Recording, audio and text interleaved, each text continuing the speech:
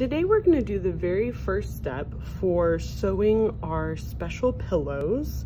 We're going to be painting these pieces of fabric with paint. For each color, there's going to be a paintbrush that is specifically for that color. So you don't have to worry about using water to wash out your brush in between colors. We're just going to stick with one brush for one color, and you're going to paint.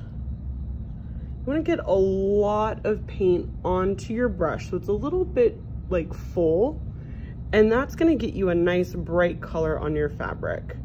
And we're going to be painting dots today. Because this fabric is kind of see-through and it soaks up a lot of liquid, if we were to try to paint a line or a shape, it wouldn't really show up very good. So we're just gonna fill the whole piece of fabric with paint. You wanna make sure and get dots all the way to the edge. You wanna make sure and get dots in the corner.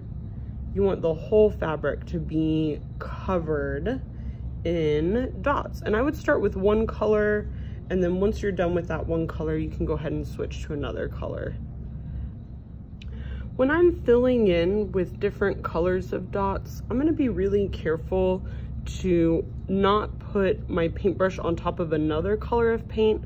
Since I'm not washing my brush out, I don't want to get paint accidentally, like maybe accidentally get orange or yellow on my brush and then dip back into the purple, and then that purple paint would be messed up.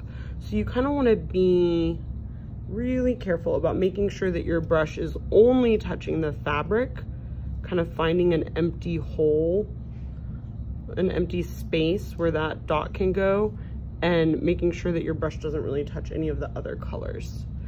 Once you're finished filling up the whole piece of fabric with at least like 3 different colors of dots, probably won't have room for more than 3, but you can pick up to 3 different colors. Once you're done filling up your whole fabric with those dots, this is the most important part. You do not want to pick up the fabric, right? This fabric is very like thin and the paint is really heavy. And so if you pick up the fabric, it's gonna like fold and flop, and then your dots are gonna get messed up. So you are gonna keep it on your messy mat, and you're gonna carry your messy mat like a lunch tray with 2 hands, and you're gonna put the messy mat into the drying rack.